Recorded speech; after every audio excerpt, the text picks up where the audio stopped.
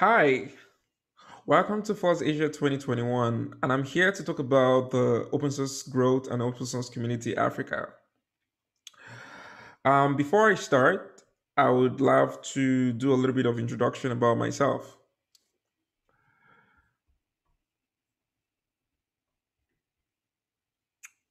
Awesome. So my name is Samson Goddy, or you can call me Samson. I am the co-founder for the Open Source Community Africa, which is a project that I co-founded with a friend sometime around 2018 to kind of help shape the growth and help enable the community when it comes to open source. I also serve as a board for Open Source Collective, which is an amazing project that I love because they also enable communities like mine to better raise money to sustain the project. And when it comes to open source stuff, I am a contributor for Sugar Labs. I previously was a board member for the project, but right now I'm more focused as a contributor on the project, making sure that building tools for education is a priority for me. So it's a project I'm super excited about.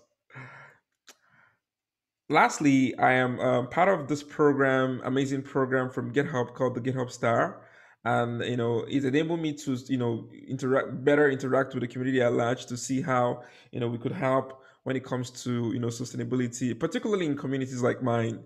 So it's pretty amazing that I'm part of the program. So if we want to talk about open source, there's one country that we should definitely look out for, and not because I'm from Nigeria, but the fact that there's numbers that sort of back the country. So as you can see here, this is the latest report from GitHub showing the fastest growing countries on the platform. So Nigeria happens to be, the fastest growing country when it comes to, numbers of project and when it comes to like how expanding, and contributors are coming, particularly in the open source space. Now, why is this number growing, or what does this number represent, or what is bringing this energy from a continent like Africa?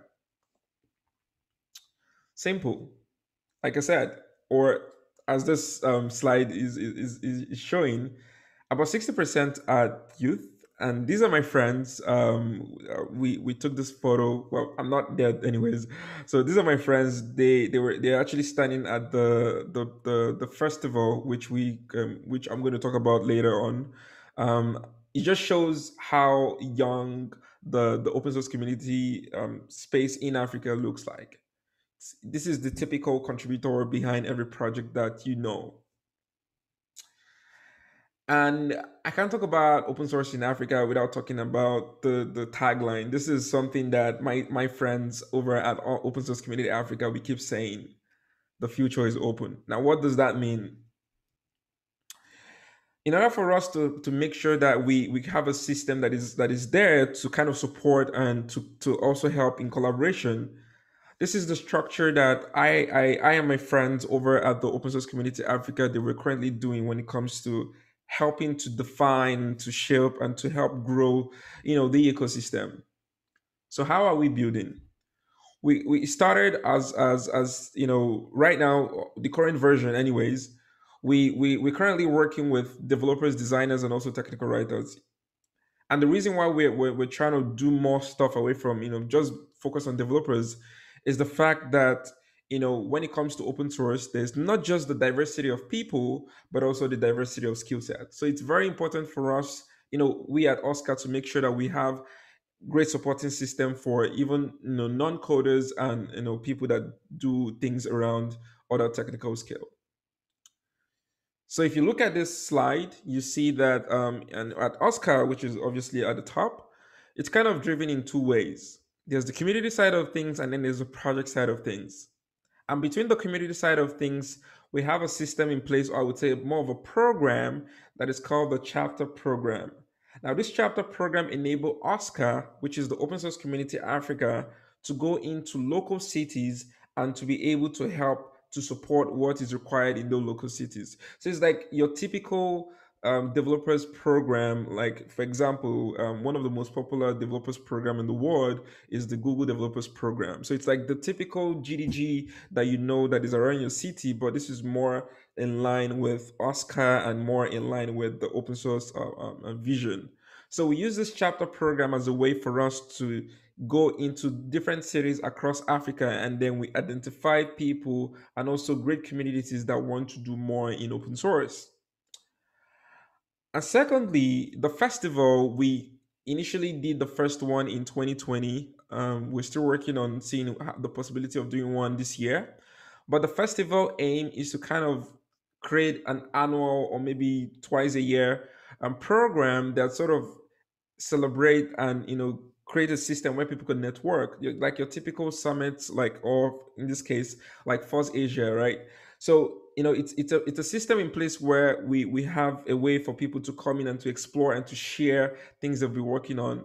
So it's one of the amazing things for us over as part of our community program. Now when it comes to project is a little bit tricky because internally we don't have a lot of project. But for us to be able to make sure that we, like we said, building the next billion creators, which is a team for us internally at Oscar, we want to bring things into two different parts. So first, advocacy, and second, contributions or contributors. Now, advocacy is the opportunity for us to work with people that identify as open source advocates to help them to give them a system in place that enable them to go out and to publicly talk about open source. So, just typically what I'm doing right now, I'm serving as an advocate for Oscar at Force Asia. So that's what a typical advocate in the open source community Africa space does. And then there's the contribution side of things, which is kind of like the same thing, anyways, but just different wording.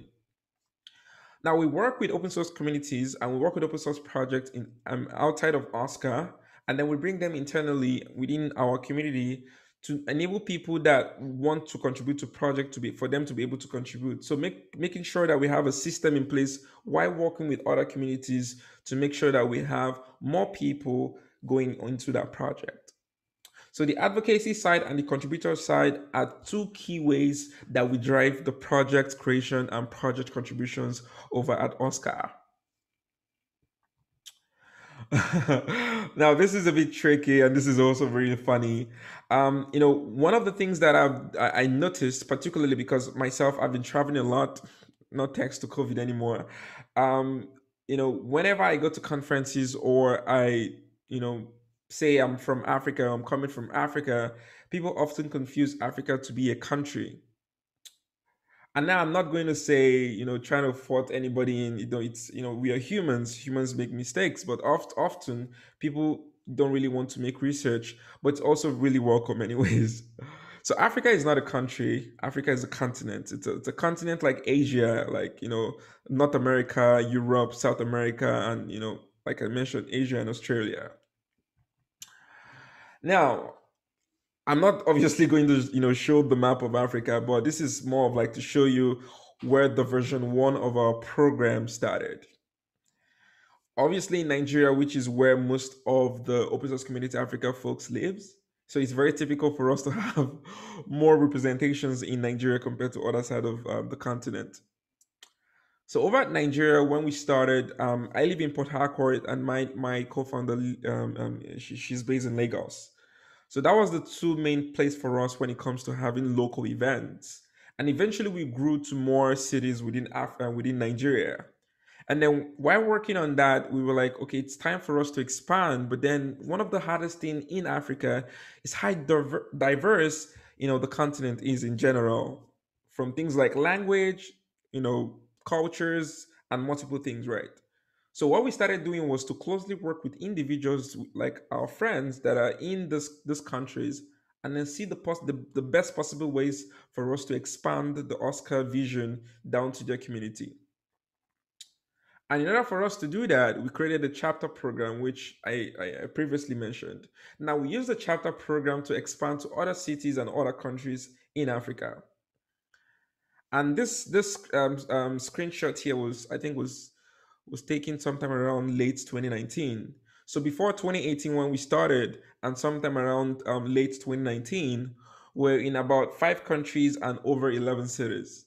Currently, we're working on the version 2 of the chapter program that should enable us to cover as much African countries as possible, particularly do more in the south and probably do more in the north.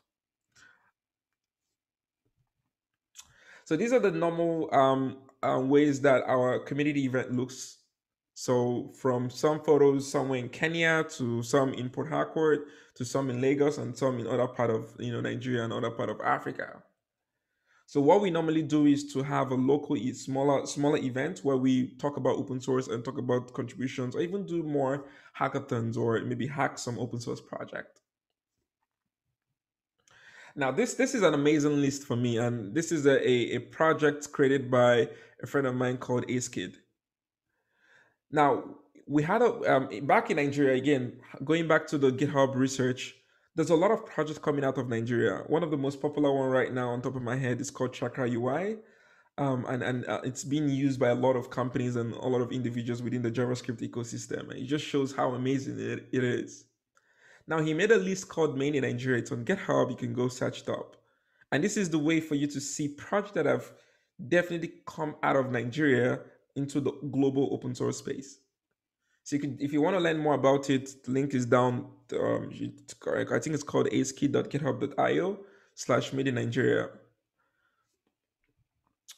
And speaking about our community event, we were at some point, in order for us to make people to become creators and to have more open source projects, we started making them to work on projects that may improve the engineering skill or maybe designing skill or technical writing skill. So we worked with our partners, Open Collective, which is a platform where Oscar is registered when it comes to fundraising.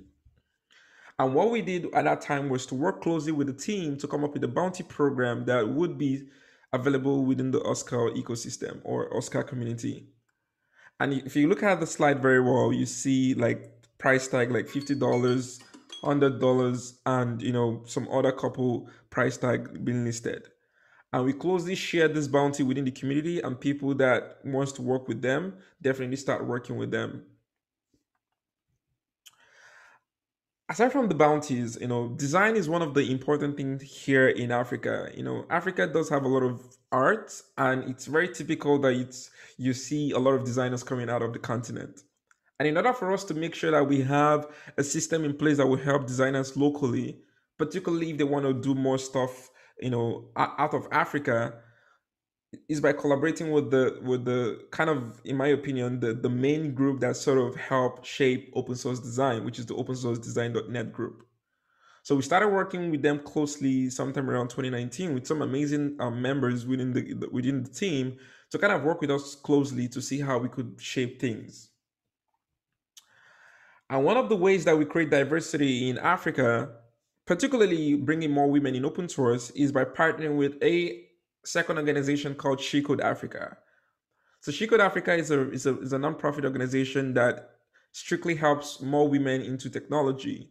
And sometime around 2019 to 2020, Oscar was able to collaborate with She Code Africa to bring more women into open source. Going back to the bounties again, this was basically what we were able to do in order to improve an actual coding experience for some persons that identify as developers.